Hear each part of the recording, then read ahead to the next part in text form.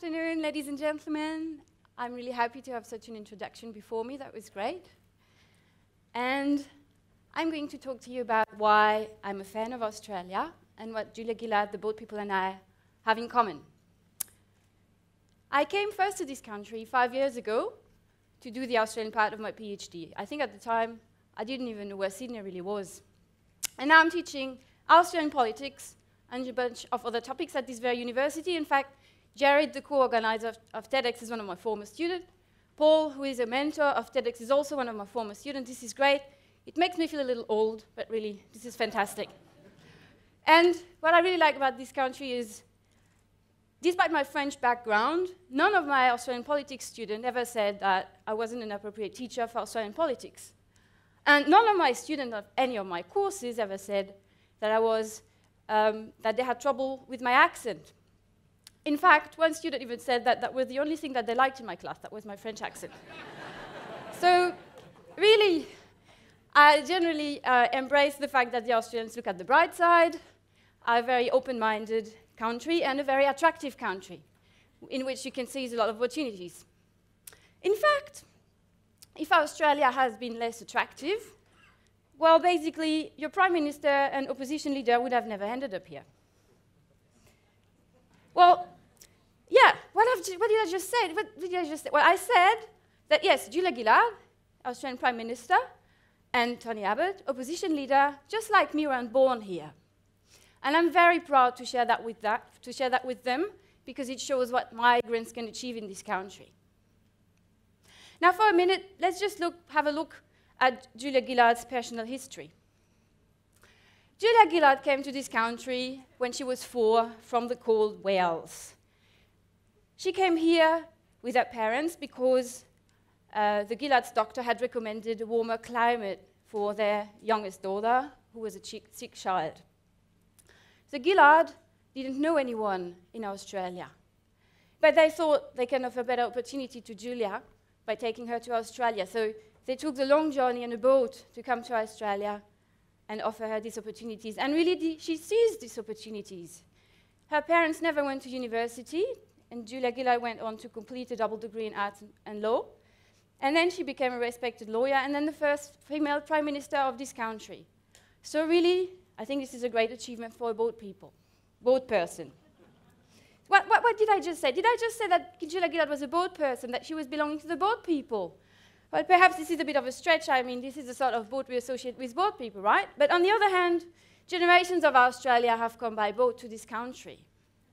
So I'm going to show you that, in fact, this isn't such a bit of a stretch to think of the common points between Julia Gillard and the boat people. But first, let's just focus on the contemporary debate on boat people. We don't necessarily think of the common things between Julia Gillard and the boat people in this debate. In this debate, what we think about are two main things. A sense of national crisis is what we see in this debate, and a sense that the boat people are not like us. Now I'm going to show you that there's no national crisis, and that the boat people, in fact, are very much like us. So, regarding the national crisis, each and every time a boat people's boat enters Australia's maritime borders, you know that's the borders you don't even see on maps. So each and every time a boat people's boat is entering Australia's maritime borders, you have a sense of national emergency.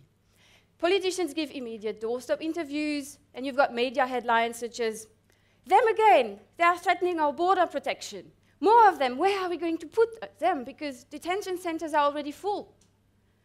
A sense of national crisis. In fact, we should perhaps look at the bigger picture here. Even if the number of asylum claims in Australia made by boat people has increased over the previous years, still they aren't the majority. This is the number of asylum claims in Australia last financial year, and as you can see, the proportion of boat people is just 45%, while plane arrivals, which we don't call plane people, but that's 55%. Now, and if we look at the proportion of asylum claims that are made in this country compared to all asylum claims that are made in the rest of the world, we see that Australia is just 2.6% of all asylum claims, and the rest of the world, 97.4%. So perhaps this is putting the Australian experience in context.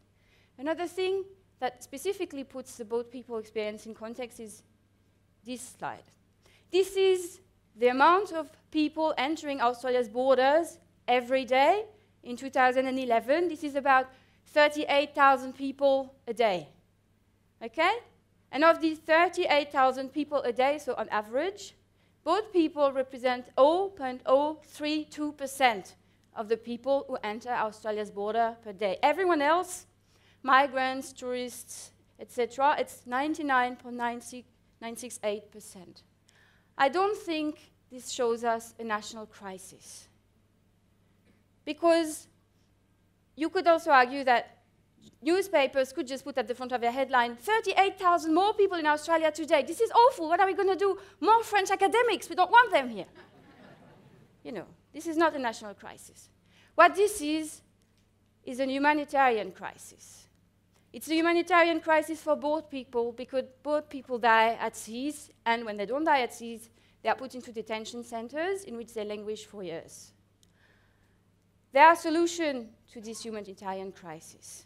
Practical solution. The first is offering alternatives to boat people so that they don't have to risk their life on leaky boats and making the risky journey to Australia.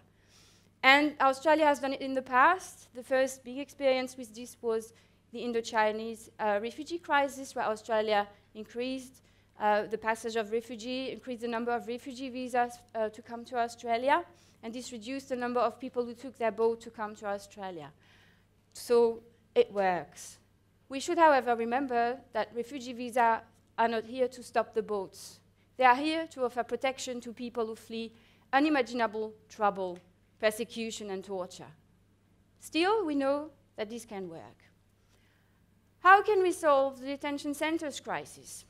My solution is very simple. No detention centers, no crisis. Australia is a country in which immigrants are used to seize opportunities. It has shown it in the past. There is no reason why it shouldn't be able to do so.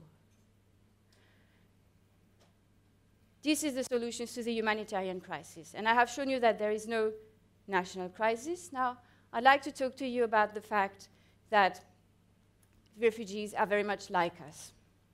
There is a very good report that has been released on this issue recently. It hasn't gotten much media coverage, but it is the most comprehensive report on the issue by Professor Graham Hugo and his team of researchers from the University of Adelaide. What he was doing with his researchers was looking at the achievements in terms of the social, economic, and civic contribution of refugees, including boat people, asylum seekers, in this country. And what Graham Hugo's team is saying is that the achievement of refugees over a number of years are very encouraging. Despite the fact that they come as the poorest group of migrants to this country, very rapidly, like other migrants, they are what we call upwardly mobile. That means that they achieve a socioeconomic status quite quickly, which is in many, many cases very close to the status of people who were born in Australia. It's a fantastic achievement. And because I'm a political scientist, I would like to focus on the example of one particular refugee, actually one particular boat people and in his way of life. So this man is Jo van Ley. Jo van Ley came as one of the first boat people, or what we call today boat peoples, to Australia. In 1977, in Darwin, he was fleeing the crisis in Vietnam. So he came to this country about 30 years ago, a bit more than that. And 30 years later, he was named the Lieutenant Governor of South Australia. Now, what does the Lieutenant Governor do? That's my job to answer that sort of question. I'm a political scientist. So what this means is that in case the Governor of South Australia can't do his job, he's representing the Queen in South Australia. He's the first Vietnamese refugee to have such a position in the world. So this is what you can achieve as a boat person in Australia. So I think really this is a very inspiring example of what you can achieve with a policy that offers more opportunities to refugees. So if you believe that these are ideas worth spreading, that this is a sort of policy that Australia should pursue, there are a number of things that we can do together. First, it is important to put things in Australia in global context and to look at the bigger picture. to remind us that there's no national crisis, but there's a humanitarian crisis to which there are solutions. And second, and even perhaps more important, we should remember that refugees are very much like us, that they live in our communities, have the same aspirations of all of us, and engage with them in our communities. This is critical, I think, to a better refugee policy in this country. Thank you very much.